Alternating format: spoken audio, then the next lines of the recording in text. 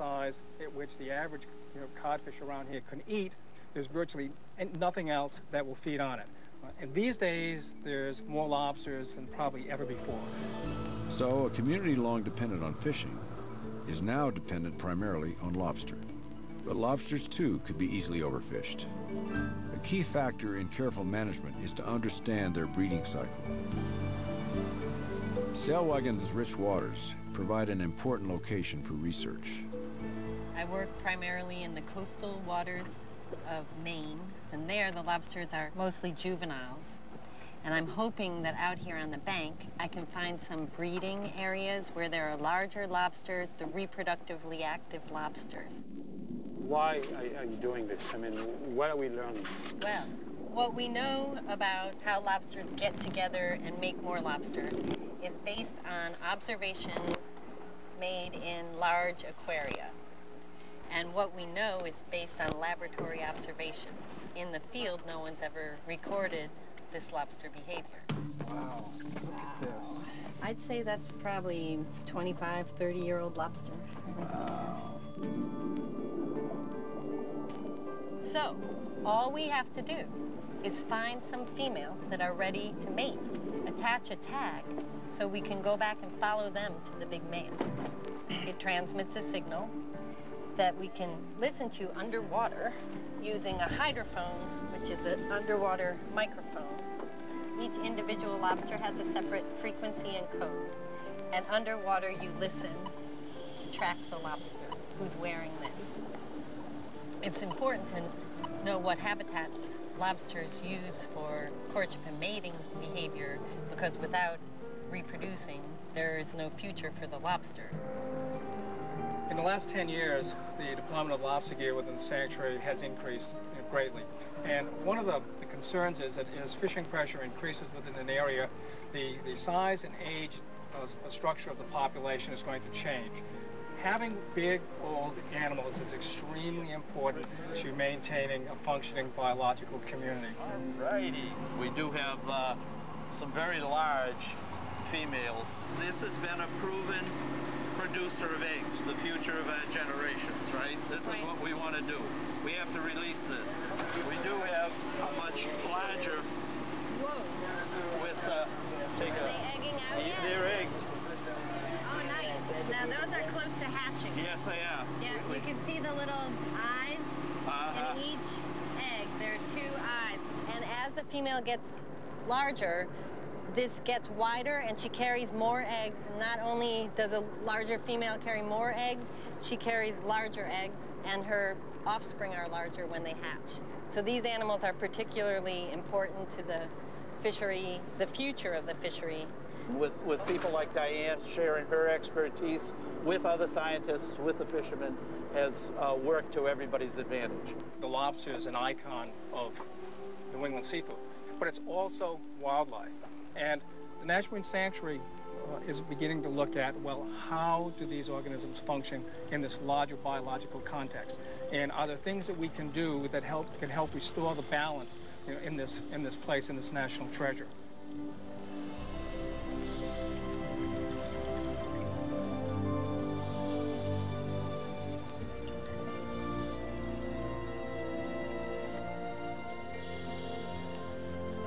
Even a fish as unlikely as the American goosefish, whose enormous mouth will hold half of its own body weight, plays a role as predator or prey in the carnival of creatures that crisscross a sea alive with diversity.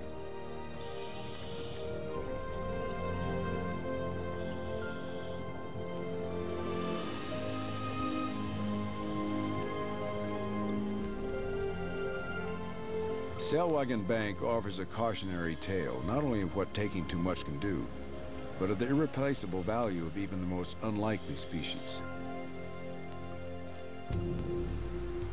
In the cold waters of Monterey, California, similar lessons. The Monterey Bay National Marine Sanctuary is the deepest of all the sanctuaries, with a Grand Canyon of rich, upwelling waters that nourish an explosion of life.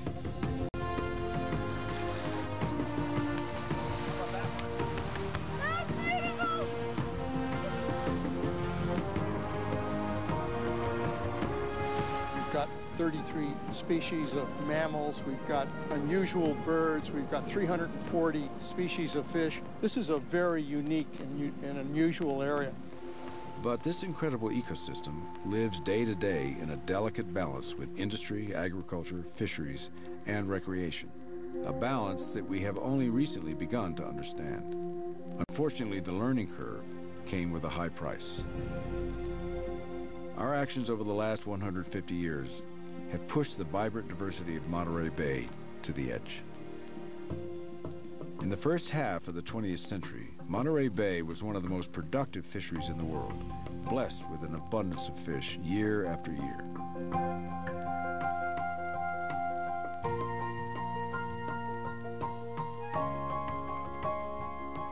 Communities sprang up overnight, fortunes were made, businesses were booming.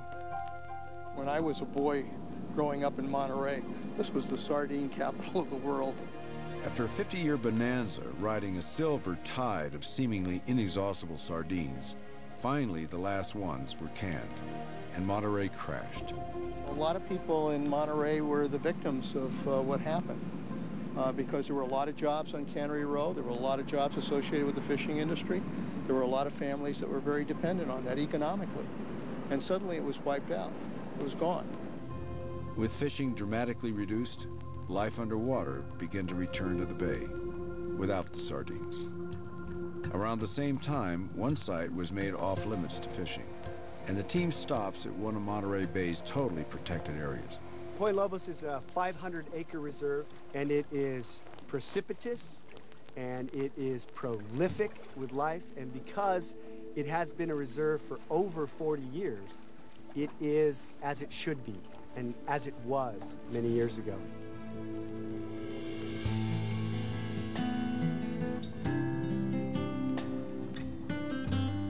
If a healthy marine ecosystem could be compared to an art museum, Point Lobos would be among the world's greatest.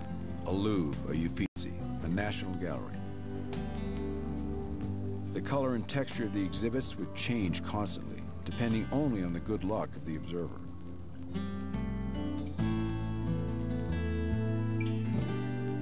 And the price of admission, protected areas.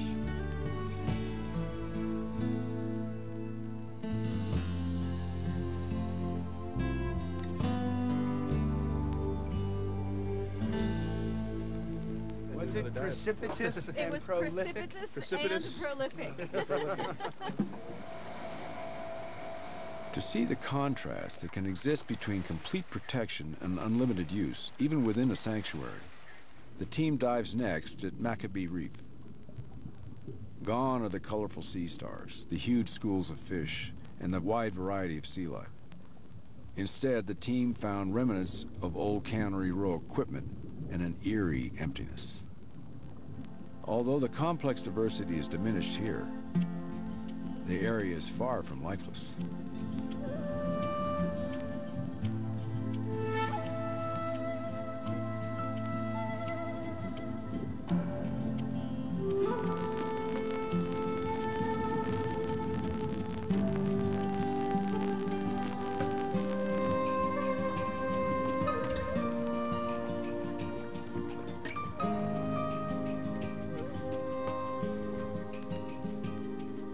How do we mix the commercial fishing and the recreational fishing? Understand that we are on their side, that by protecting these waters, it will act like nurseries and repopulate. I think what fishermen need to understand, and I say this as someone whose grandfather was a fisherman, that if we don't renew that resource, if we don't take care of that resource, then there will not be future generations of fishermen. If we exercise good stewardship, then it'll be there for future generations. I mean, they will benefit more than anyone. Wise management with any animal will in turn benefit other species as well. This California sea lion population is doing very well. They're increasing at the rate of 4, even 5 to 6% a year. And my curiosity with these guys is, what are they doing right as compared to the other sea lion species that are either very small populations or populations that are in decline? And ultimately, my interest is to work with fisheries biologists and try to put that information together with the fisheries management folks when they're modeling how much fish we can take from the oceans. So what we've got is, it's a floating platform with a 12 by 10 enclosure. And the idea is that the animals would just passively jump inside. We take one animal at a time, bring them into that squeeze cage, and the squeeze cage works such that the side walls are interlocking. So that we can bring the side walls down like that and push the animal toward the bottom of that squeeze cage and essentially physically restrain them. Putting one of a CTD tag, which as the animal dives, it collects information on the dive depth, dive duration, temperature of the water, and then actually gets a conductivity, which we can then use to calculate salinity. They've got a beautiful new coat of fur now, so we actually just use 5-minute epoxy and glue it to their fur, and it just, as long as you glue it on there well, we're hoping those tags will stay attached for anywhere from minimum 3 months, hopefully as much as 6 or 7 months. The tagging of Pacific Pelagics, or TOPS project, monitors how wide ocean processes affect many species, including sea lions. But tagging is only the beginning. The real results are at the computer. Just go to the internet and go to topcensus.org.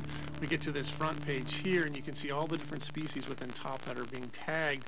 So what we can do is look at this information on a day-to-day basis. And after a season of data, we can sit back and start to look at the larger picture as far as how animals use the ocean on a year-to-year basis. If we want to look at all the different species combined of sharks, tuna, albatross, seals, and sea lions, you can see that it's almost entirely covering the North Pacific. And what we find, doing a little bit of analysis, is actually where they're spending most of their times are these hot areas, these red areas. And that's right where we are. Yeah, we're right here in the Monterey Bay, and this is the Monterey Bay National Marine Sanctuary. Among the now abundant sea lions, those tagged by the TOPS project become animal explorers, sending back data on the ocean itself, like a remote vehicle, but one full of life and full of play.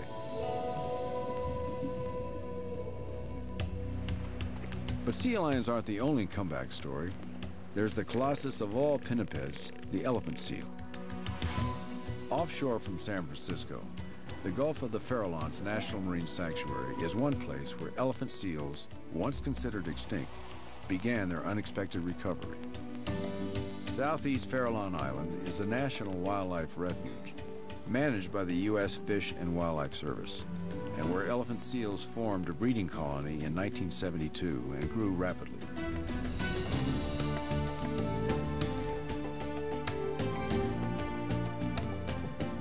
If I told you everything going on the beach behind me, it would be like a soap opera.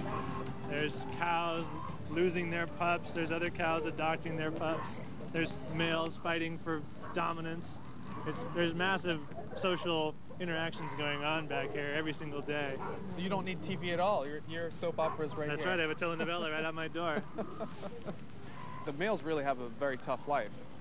Yep. Or maybe they have it good for a couple of years. Brutal and short, and a couple of good years for the few percent that are in this position of having a harem. Most of them won't ever have that. The only way for a male to gain a harem is to dethrone the alpha male, also called the beachmaster.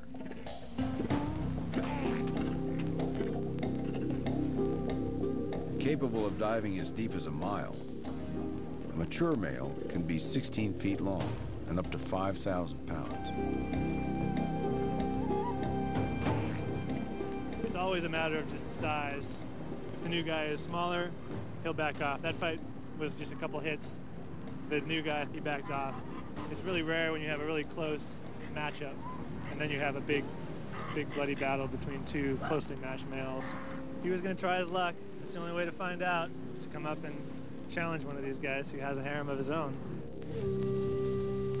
Life is not much easier for the females, who arrive at a predictable time each year, with the majority giving birth to pups on crowded beaches around the same time. Pups that weigh 60 to 80 pounds.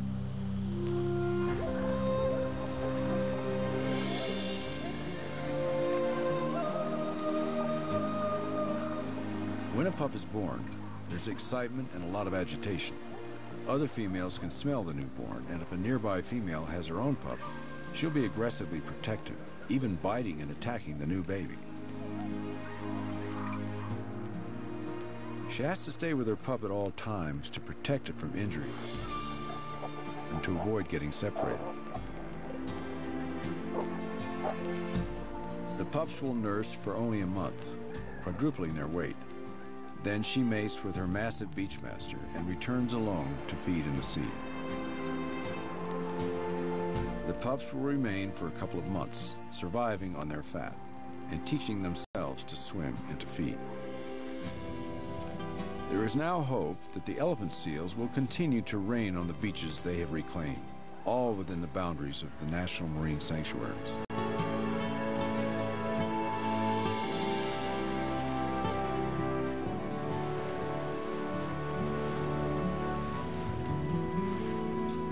We're so fortunate to have these rocky outcroppings in the middle of the ocean off the coast here that is virtually undisturbed by humans. We have the largest concentration of breeding seabirds in the contiguous United States. So we have 300,000 seabirds that breed on the Farallon Islands next to a population of 8 million people in the San Francisco Bay Area. The ocean provides the food, and then the islands provide the safe haven, the home that they can go home to and rest, that they can breed and give birth to their young. There's 4 eastern boundary currents in the world, and they're upwelling zones, and the Gulf of the Farallones happens to be in one of these upwelling zones. And they're the richest marine environments in the world. And what makes them so special is that the Gulf Farallones has a wide continental shelf that drops into a deep abyss. And in that abyss is where all the nutrients concentrate. So when the wind in the spring blows the water offshore, the nutrients, the cold water, come to the shallow area. The sun beats down and it blooms. You just think of like a field, and there's tons of food, and the food attracts fish, seabirds, seals, sea lions, whales, dolphins, and sharks. Each fall and winter, white sharks congregate on the Farallones to prey on young elephant seals as they leave the beach. With a growing number of seals, the white shark population at the Farallones is one of the largest in the world. The team is less likely to see a white shark during spring, but they take precautions. We're at 60 feet of water. As you guys know, we're in shark country, so I would think you'd want to get in and get on that anchor line and get to the bottom. The water at the Farallones is green because it's nutrient-rich, sunlit, and full of phytoplankton, or marine plants. The team dives through clouds of tiny mysid shrimp, like swarming bugs. They bear witness to fantastic invertebrates, animals without backbones, growing large and colorful, bathed in these rich waters.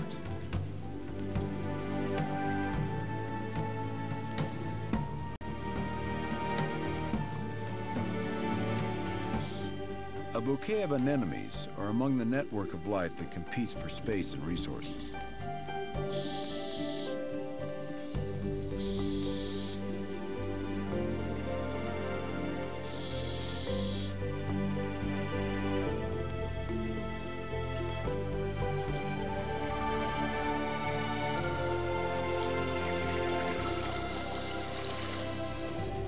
Unfortunately, it's what the divers don't see that's a concern. Historically, the ocean has been considered a sewer. That's the way people felt. And so if you had something you didn't want, you threw it in the ocean. We have the second biggest nuclear waste dump site in the world, right off San Francisco. There was estimates of about 47,500 barrels of radioactive material that was dumped out there somewhere between 1946 and 1970.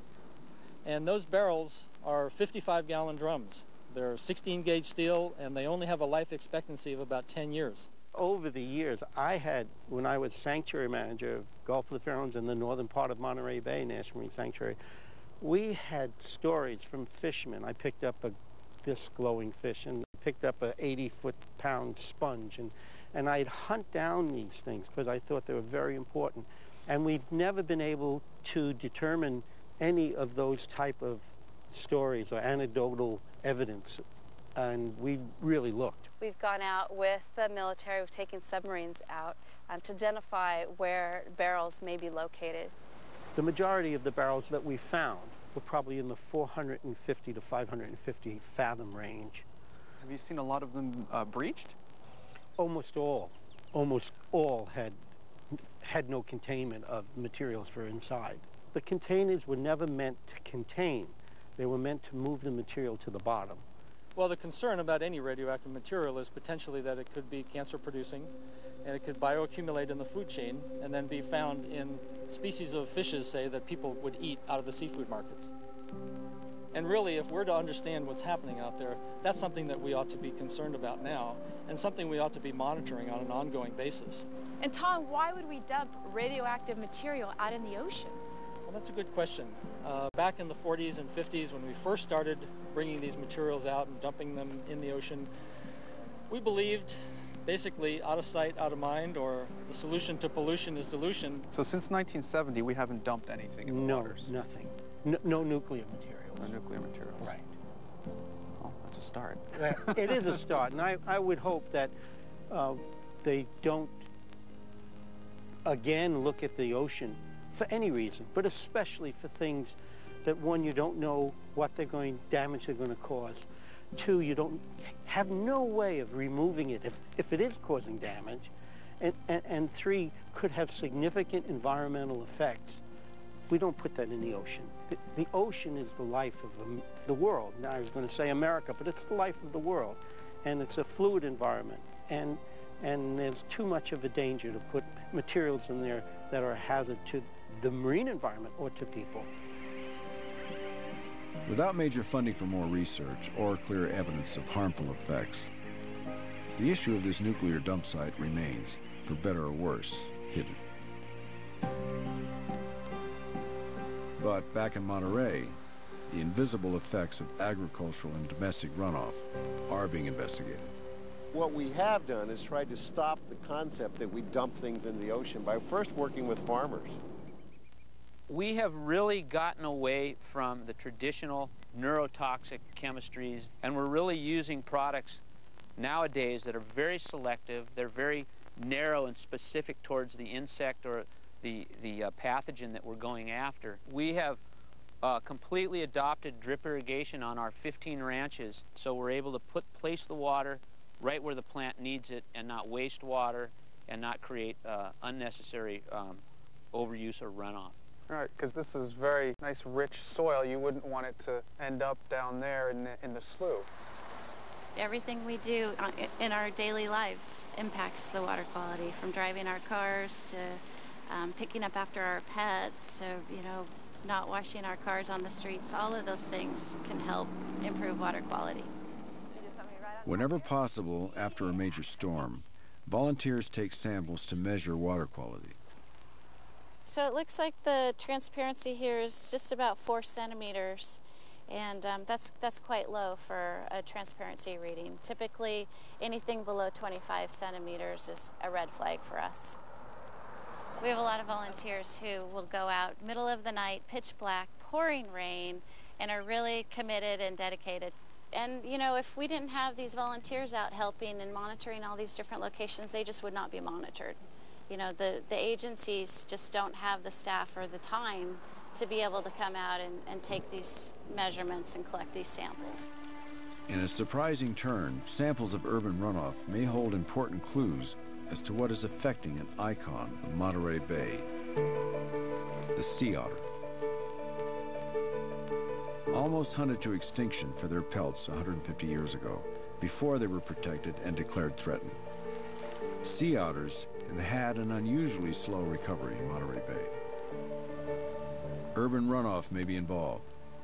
As a brew of chemicals washes from city to sea, it carries a parasite transmitted by household cats, which can cause fatal brain damage in otters. One unlikely contributor may be disposable kitty litter. Lovable, at risk, and a keystone species, sea otters are receiving research attention, as are the deep waters of Monterey Bay, waters that the Monterey Bay Aquarium Research Institute studies. So the Western Flyer is our expedition ship, and it's designed to go out to sea for up to 3 weeks at a time. We could put 25 people on board, and on board we have a 4,000-meter remotely operated vehicle that we could use to explore the deep reaches of the ocean. The Monterey Bay Canyon is the largest canyon on the west coast of North America, and it is just a gorgeous, stunning feature. We think Monterey Bay is the best studied piece of water anywhere in the world. After 16 years of research here, we estimate we've covered 5% of Monterey Bay. That's it. That's it. And that's actually part of the exciting thing as well, because almost every time we go down there, we're looking and finding new things. In dramatic contrast to Monterey is Cordell Bank, not a canyon, more like a submerged mountain that peaks at 120 feet below the surface in turbulent and dangerous waters. Though only 20 miles from shore, it was impossible to explore until the 1970s, when Bob Schmieder mounted the first research expedition. When you explore something that has not been described before, you're guaranteed to make discoveries. It always happens, and we did. What we found was this incredibly lush community of organisms just bursting with growth, supporting the food chain all the way from the smallest invertebrates to the large mammals that we see on the surface. The deep water vitality Schmieder knows is there will be difficult to reach. The wind, currents, and strong swell make Cordell Bank an almost impossible place to dive. And it's critical to set the anchor exactly on the site. The anchor placement seems perfect, but no one's sure if they're on the ridge. Zim will make an exploratory dive before putting the other divers at risk. But the boat pitches, and he hits the rail going in. He gives the OK signal and disappears. But the troubles aren't over, and communications fail. Diver, this is topside, con check.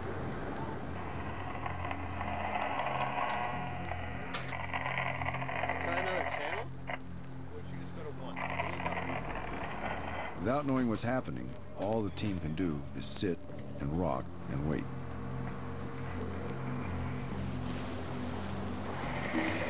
Got some bubbles off that float. Yeah, he's there. Zim didn't descend the 120 feet to the ridge, but he was able to provide the team with underwater conditions and to confirm their position. I'd say about 20 feet down. That current really drops off. The rest of the team gets ready for their dive. If they're successful, they'll be the first divers to see Cordell Bank in over 10 years. Below the boat lies the promise of discovery that makes the risk worthwhile.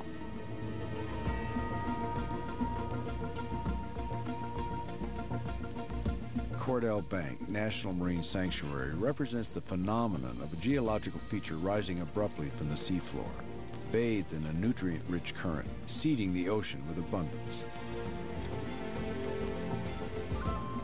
The water that flows over Cordell Bank is relatively clean and it's relatively calm.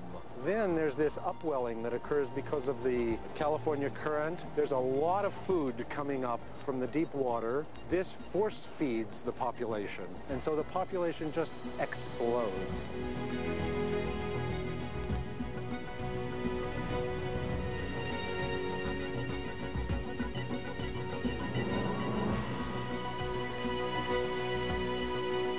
This very lush invertebrate community supports a lot of fish, but the fish then support the marine mammals and as well the birds. Birds such as the albatross fly clear across the Pacific to Cordell Bank for dinner and then fly all the way back. After an incredible dive, the team has to fight their way back against strong current. Once at the surface, it takes 40 minutes to get them back in the boat.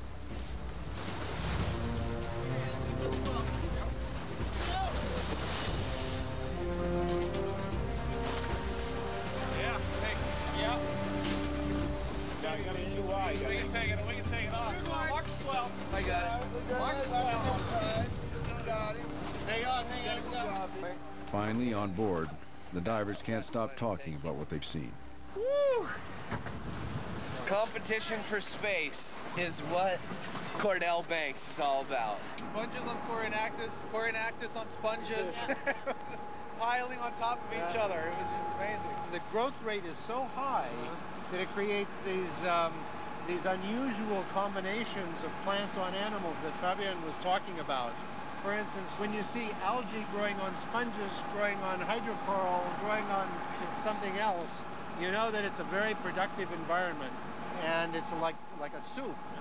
So it's as if these things live in soup all the time. Hearing your stories makes me feel a little bit better because it is not an easy place to dive. I give you congratulations for diving on Cordell Bank. Well, thank you for paving the way. Half a world away, the ocean's treasures aren't so deep or so hidden. In the smallest and most distant sanctuary, at Fungatelli Bay in American Samoa, people have lived intimately with the ocean, but in isolation. We're all by ourselves here in the midst of a very vast ocean.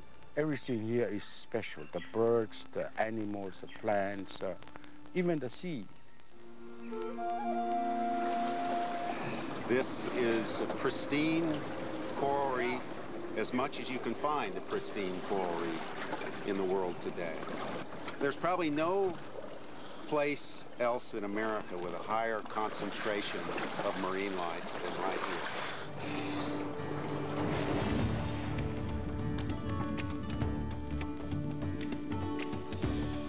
Of all the ecosystems on Earth, coral reefs are among the most resilient and the most diverse. The reef is most like a city under the sea, populated with characters intricately linked to the well-beings of the reef.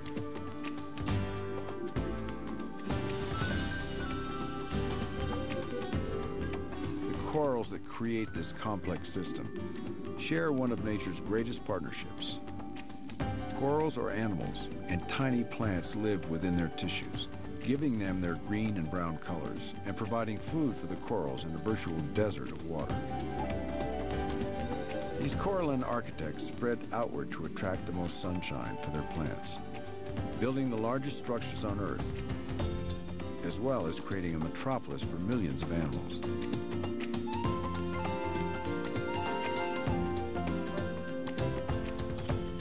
Evidence of the reef's resilience is everywhere, as new life springs from dead coral, creating underwater monuments.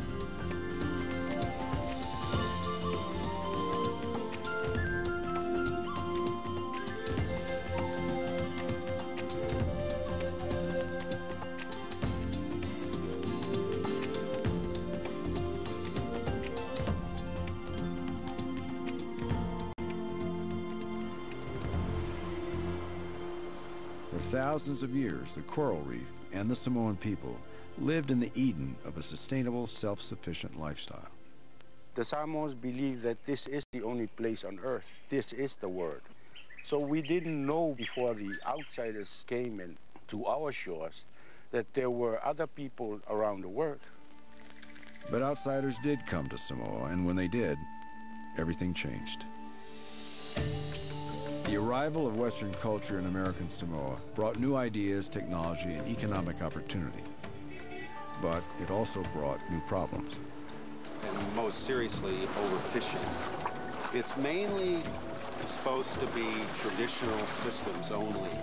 But it's, modern economic pressures and lack of awareness have caused people to use more destructive methods. And one of the worst things that's happened here is people using bombs, explosives. One of the most recent problems is coral bleaching, caused by sea surface temperatures becoming too warm. But in general, the coral reef itself is pretty healthy and resilient here. And we've seen it recover from a major crown of thorns outbreak in the late 70s. And then the bleaching events, several hurricanes, you go back, you go down and you go, oh my, what happened here? It's terrible. But then it recovers. It's able to do that, at least for now. The number one priority is resource protection. That's paramount. And most of what we do is education. Education at Fungatelli Bay National Marine Sanctuary includes the Sustainable Reefs program of free teaching materials for educators around the globe, the result of 4 decades of Jean-Michel's effort to protect the world's embattled coral reefs. Over the years, as Jean-Michel and I and our team have traveled around the world, we're often asked by local communities what we can leave with them that'll help them better educate the local people, particularly kids, about the value of their reefs. What might be the function of corals on a reef? What is a coral good for to the reef ecosystem? It protects the fish, it provides food and shelter for the fish to live in order for them to grow and reproduce a lot of fishes. Anybody remember what the job of a sponge is? Well, the sponges filters the water. Do people eat sponges? No. So even things we don't eat still have value. But when you're working with Murphy, questions and answers are only the warm-up. The real class is in the water.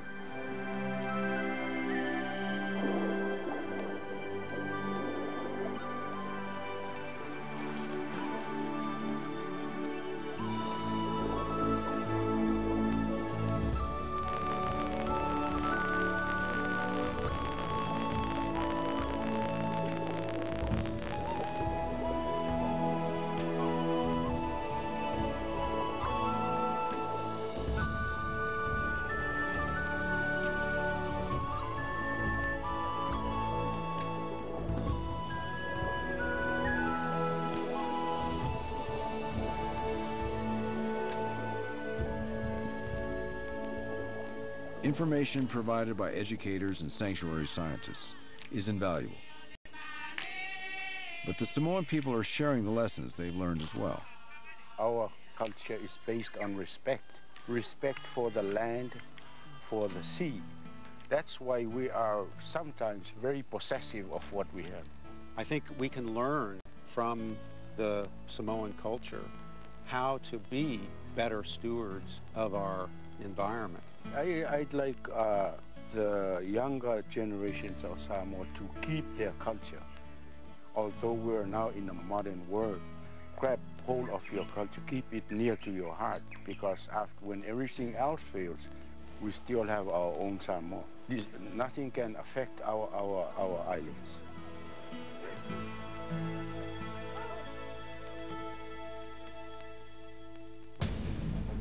Far to the north and previously explored by the team lies the most remote island group in the world, the northwestern Hawaiian Islands.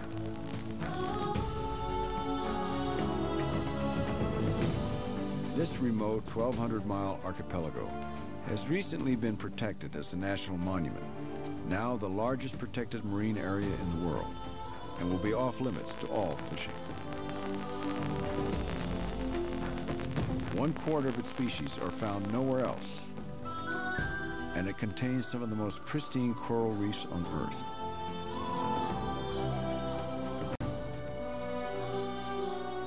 But people who have never even seen the ocean affect these islands through what they throw away and what is carried by the currents to these remote shores. These islands bear mute testimony to the fact that for better or for worse, everything is connected. It's undeniable that we are linked in complex ways to the sea, and that our actions toward it will determine our future. The underwater treasures found in these national marine sanctuaries are a microcosm of the richness of the world's ocean and represent the stewardship that must be shared around the world. What we do makes a difference, and we can no longer ignore the effects of our own behavior.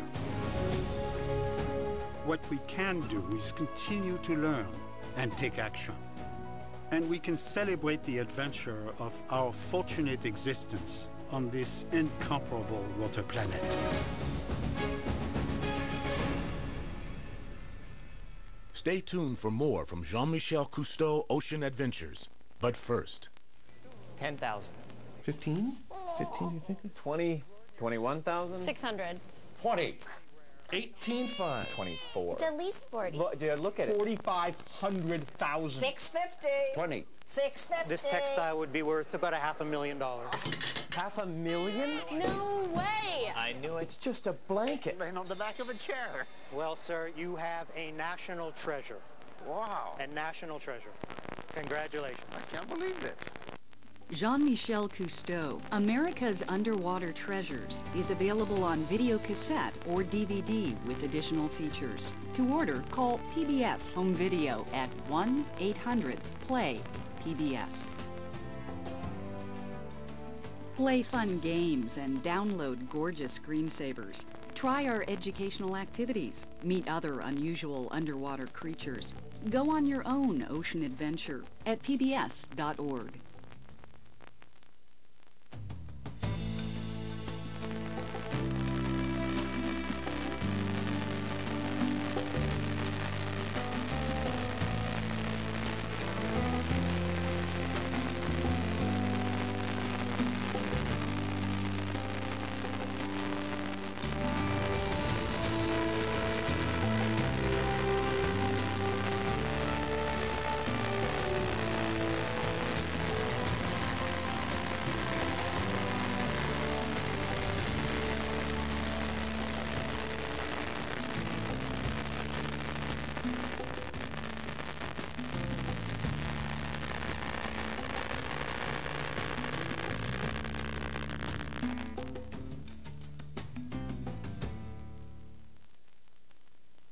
Production funding for Jean-Michel Cousteau Ocean Adventures is provided by... For each of us, there's a moment of discovery. We understand that all of life is elemental. And as we marvel at element bonding with element, we soon realize that when you add the human element to the equation, everything changes. Suddenly, all of chemistry illuminates humanity, and all of humanity illuminates chemistry. The human element. Nothing is more fundamental, nothing more elemental. With additional funding from the William K. Bowes Jr. Foundation, Ann S. Bowers and the Robert Noyce Trust, the William and Gretchen Kimball Fund, the National Marine Sanctuary Foundation, by the Corporation for Public Broadcasting, and by contributions to your PBS station from viewers like you. Thank you. We are PBS.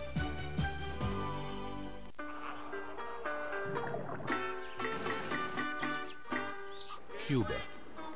Beyond the culture, the cigars, and the classic cars lies a world often overlooked. Cuba, next time on Nature. Stay tuned. It's CBTV's Next. Did you know that compact fluorescent lights use 75% less energy than standard incandescent bulbs, and that CFLs are available in styles that fit virtually any fixture? And did you know that a computer monitor can use as much energy as a 100-watt light bulb? By setting your monitor to rest, during periods of inactivity, you can reduce the energy used by the monitor between 60 and 80%. These and other conservation and money-saving tips can be found at wattsnewct.com, an initiative of the State Department of Public Utility Control. The CBTV shows you love are supported by our members and the following. Help yourself get connected and help CPTV. Log on to cptv.org to find out how your purchase of AT&T Yahoo high-speed internet service or other AT&T products will help CPTV educate, entertain, and inspire all of Connecticut. Educational children's programming, the most trusted news on TV, inspiring documentaries, entertaining dramas, and for a limited time only, your purchase of any AT&T service will help make it all possible. Go to cptv.org to find out how. For more than 80 years, we've made sure your donations do more. With your help, we lift spirits, provide opportunities, offer hope, spark hidden talents, plant the seeds for growth, and work to build a stronger community. When you give to the Hartford Foundation for Public Giving, we help you identify the causes you care about most and make sure your donations do the most good. Hartford Foundation for Public Giving. Doing good has never felt better. While we can't control natural disasters, emergencies, or unexpected attacks, we can be aware, be prepared. Before an emergency occurs, know your surroundings, including weather, floodplains, and local evacuation routes. Identify a shelter in case of evacuation. Create an emergency communication plan with your family. Prepare an emergency supply kit with enough food and water for 3 days. And download your Connecticut Guide to Emergency Preparedness at ct.gov/DEMHS. Save this Tuesday night for the unpredictable. These are big events. I mean, this is called extinction. And the unexpected. Clearly, we are seeing a Taliban surge. For the extraordinary. Tens of thousands of these objects that we haven't yet discovered. And the extreme. This is a tough opponent.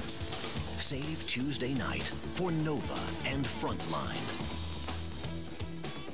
Enjoy it here. CBTV Tuesday. On Nova Science Now, there's a giant asteroid headed towards Earth. We've been hit before by these things. We're going to get hit again. It would dissipate energy about equal to 100 nuclear bombs. This is called extinction. Watch Nova Science Now. 8 p.m. CBTV Tuesday.